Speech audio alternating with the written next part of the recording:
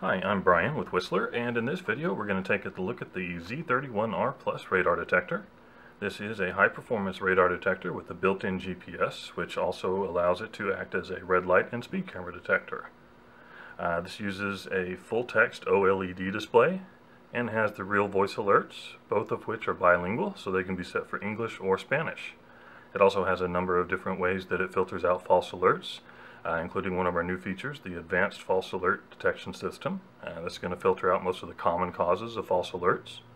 There's also the TFSR, or Traffic Flow Signal Rejection.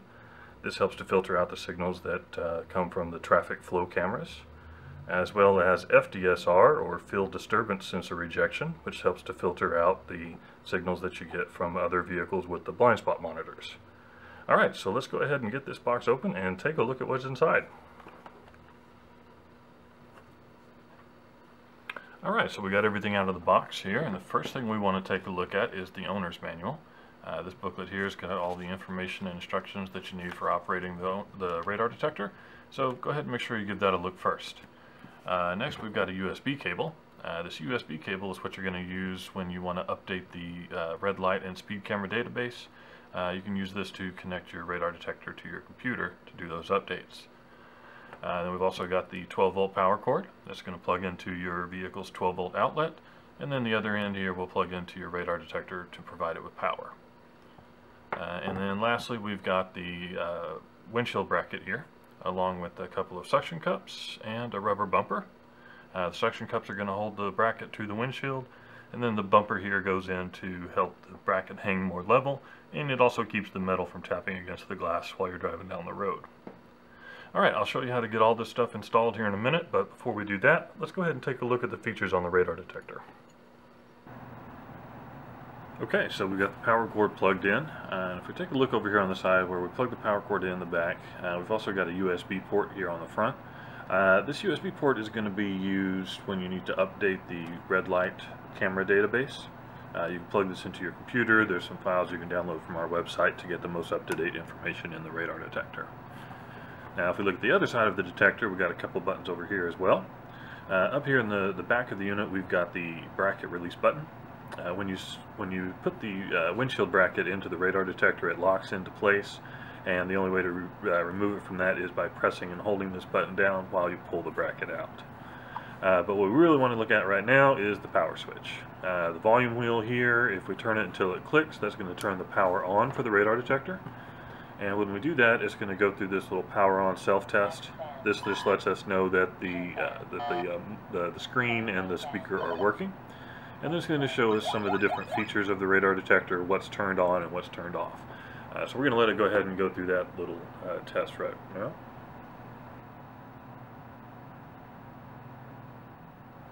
Okay, so once it gets done running through that test, you can see it comes up, and we've got a few things showing on the screen here. Over in the corner we've got our GPS satellite image. It's searching for a signal. I'm indoors right now, so I'm not really going to be getting a very good signal.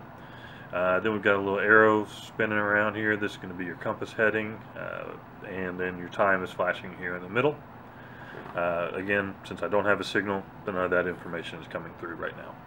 Over on here on the end, we've got an H showing that we're in the highway mode, or if you're in the city mode, there will be a C showing there. Now once you do establish a GPS signal, the clock will stop flashing, the arrow will stop spinning, and you'll hear a voice announce system active, and that lets you know that it's ready to go. Now there are a lot of features on this radar detector. I'm not going to go over all of them in detail here in this video. For more detail on these features, you can again check out that video on our YouTube channel on the basics of radar detectors. Alright, so if we press the menu button, that's going to get us into the option select mode. Now as we cycle through these options each time we press the menu button, it shows us on the screen what these different options are going to do for us. Alright, so what I want to get to is the functions for the GPS, which are kind of what set this detector apart from some of the other models. So if we keep going past all of these others, we're going to see it come up here and it says GPS Y or yes. This will turn on or off the GPS function. If we turn that function off, then most of the other functions on this detector will be disabled. So we're going to leave that on for right now. And if we go ahead and press the menu button one more time, It comes up, says GMT -5. This is where we're going to set our time zone.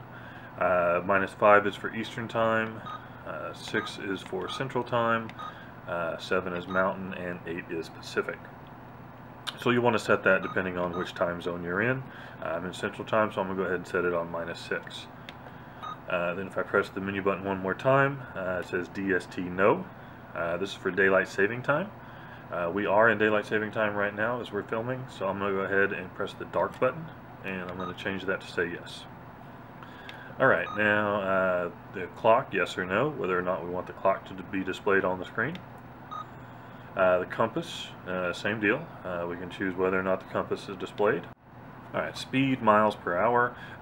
This one, there are a few functions on here that are operated based on your current speed.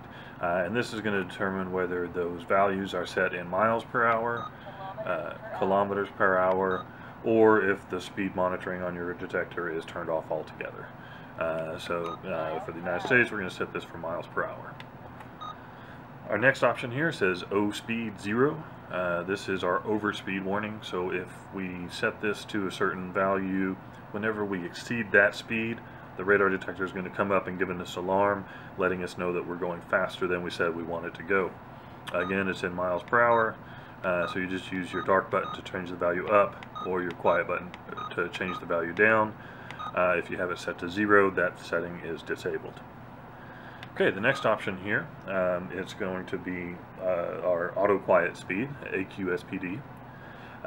Whenever we go below the value that we set here, it's going to automatically engage the auto quiet mode. Again, this one, if you set it to 0, it disables that feature. Press the menu button. The next one that we get to is going to be our auto speed filter, the auto filter speed. What this is going to do is whenever you go below this whatever speed you set here, it's going to engage the highest level filtering available. Okay, and the next option under the menu is the alert radius. This is the distance at which it's going to give you an alert when you start approaching one of the red light or speed cameras. Again, dark button to adjust this radius up or down. And then the next option here says DRAD. This is for delete radius. So if you program in some custom waypoints, you can delete them here, and through this it will delete any of those waypoints that are within whatever radius is displayed on the screen. The next option says all delete. This is going to delete all custom waypoints. The next one comes up with some numbers here. These are the satellite numbers for the GPS satellites that it's receiving signals from.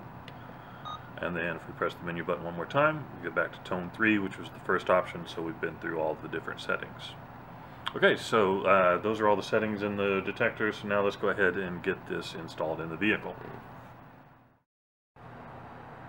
Okay, so the first thing we're going to do to install the radar detector is set up the windshield bracket. We can see here on the metal part we've got these 2 slotted holes at the top that are going to hold the suction cups, and then right where the metal starts to bend we've got another hole that's going to hold the bumper. Alright, so if we take the suction cups and we look at them, there's a little narrow part on the neck right there. If we put the suction cup into one of these slotted holes, and then we're going to slide it out to the end, and it'll kind of snap into place there. And then we're going to do the same thing on the other side.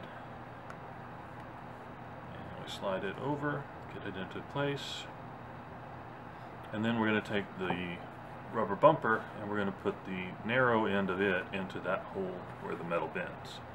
So we put it in there and we just push it into place. If you have trouble getting that to go in, what you can do is wet the end of it just a little bit, and that'll help it slide in there just a little bit easier. Alright, so now that we've got the windshield bracket set up, let's get out to the car and get this going. Now that we're in the vehicle, the first thing we want to do is clean the windshield. We want to make sure that the glass and the suction cups are both clean and dry. Then we're going to take our suction cups and press them against the glass to make them stick. And then we're going to take our radar detector and press it onto the windshield bracket. As we can see here, the radar detector is not hanging level. So what we need to do is remove the radar detector from the bracket and then bend the bracket a little ways so that the radar detector will hang level when we put it back on there. Next, we're going to take the small end of the power cord and we are going to plug it into the power port on the back side of the radar detector. And finally, we're going to take the large end of the power cord here and plug it into the 12-volt outlet in the vehicle. All right, so now that we've got our radar detector plugged in, all we got to do is turn it on and we'll be ready to go.